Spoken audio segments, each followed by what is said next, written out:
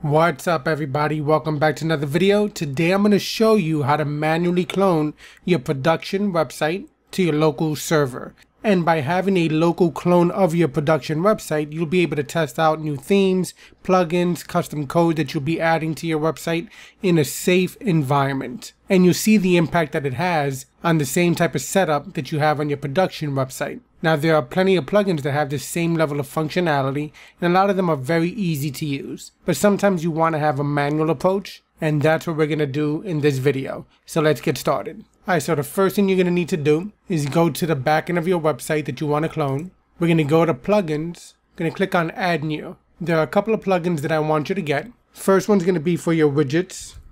We're going to get this one right here, the widget importer and exporter plugin. We'll install that on our production website. We're not going to activate it yet because there's another plugin I want to get.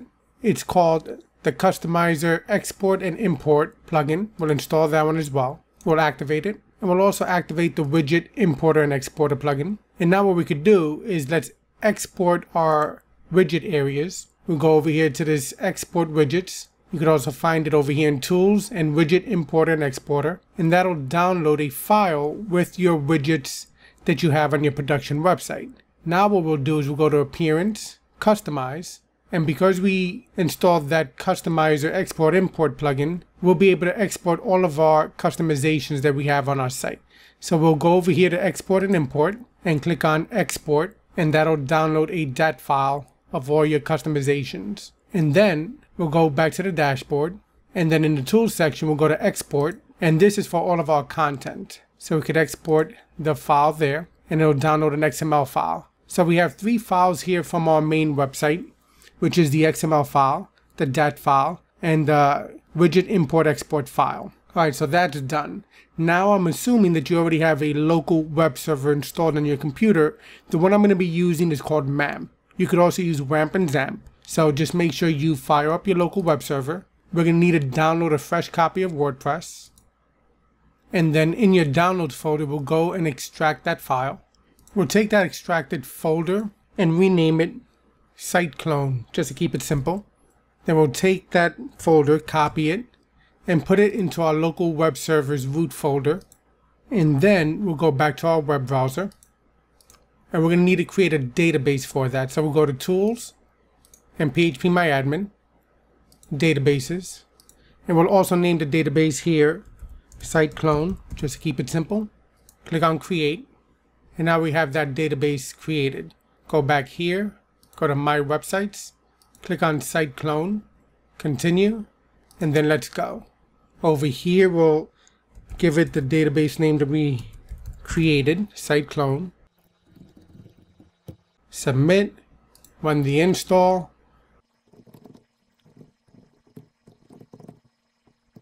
Install, and log in. Now from here what I want to do is I want to go to Posts, All Posts. I want to trash this one over here. Empty the trash. Go to Plugins, Install Plugins. Delete those. Go to Pages. Trash that as well. Go to Settings, Permalinks, and Save Changes.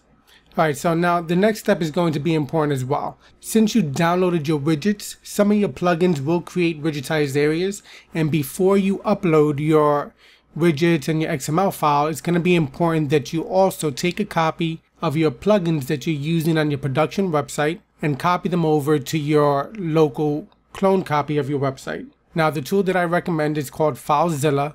It's a free and open source FTP program, file transfer protocol program. So you just download your entire website and just take your plugins and then copy it into your local clone version of your site. So do that, take a moment, do that first. So you see here, I copied the Soliloquy plugin and the Envira Gallery plugin because the widgets that my website's using requires these plugins to be installed. So I put them right there in the Site Clone, WP Content folder, Plugins folder. So do that step before you upload your widgets and your XML file. Then go back to your site, go to Plugins, make sure you activate these, and apply. And you're also going to need your themes. So we'll go back here, and I'm going to bring in my theme that I'm using as well. So from here I'll go to WP-Content, Themes, and I'll paste my theme that I'm using. Again, do this before you upload any files. Then go back to your browser, go to Appearance, Themes, click on Activate, and now we're good to go. We have our theme that we're going to be using, and we have the plugins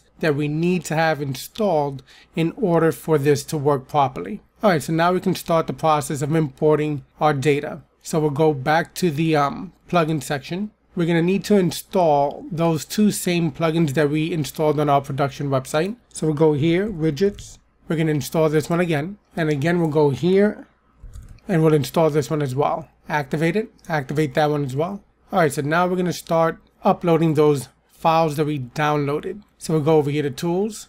We can go to Import. We're going to install from WordPress. So we need the WordPress importer plugin. We'll run the importer, choose the file, choose that XML file, then upload, file, and import. We're going to select our user. We'll download and import the file attachments, and then submit. Once it's done, you'll get the import WordPress all done. Have fun. So now you have that done.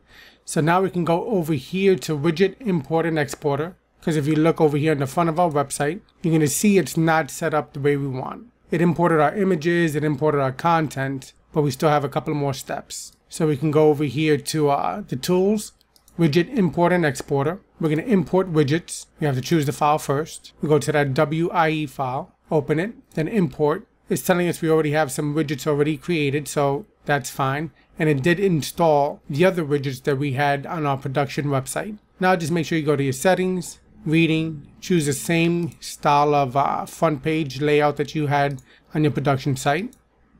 And now let's go to appearance. Well, first let's see how it looks on the front. Alright, so we have almost everything done, right? But we still don't have the customizer options installed. So let's do that. Click on customize. Go to export import. We're going to choose a file there. We're going to get that DAT file, open it, download and import image files, import, and done. Now we have our website locally cloned on our computer, just the way it looks on our production website. You will just need to go over here to the menu section and set up your menus the way you need them. And you got that done. Just put in the social menu there as well.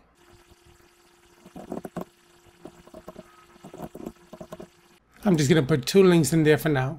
But now you see that we have our site cloned in less than probably like 15 minutes in order to get this all done. Now this is a manual approach to getting it done. There are plugins that do this as well, but I just wanted to show you an alternative in order to get a cloned copy of your production website to your local web server.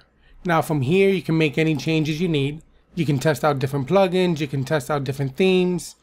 You could even test out your custom code in a safe environment on your local computer without impacting your production website. Once you're done with all the tests, you can then just upload via FileZilla to your production website and you'll be good to go. Now this is a better way in order to test out themes, plugins, custom code, and to manage your website. It's very easy to do. It just requires you to download a couple of plugins, and in less than about 15 minutes, you're good to go with a cloned copy. Alright, hopefully you found this video helpful. I just wanted to show you the manual process of cloning your production website to your local web server. Again, the tools that I used is a local web server called MAMP. You could also use RAMP or XAMPP. I downloaded a fresh copy of WordPress. I used the Customizer Export Import plugin. And then I used the Widgets Importer Exporter plugin. I downloaded an XML file of my content from my production website. And then I just set everything up locally. Alright, hopefully you found the video helpful. If you did, give it a thumbs up. Don't forget to subscribe. Leave your comments down below. Hit that notification icon so that way you'll be notified whenever I release a new video. And I will see you next time. Take care.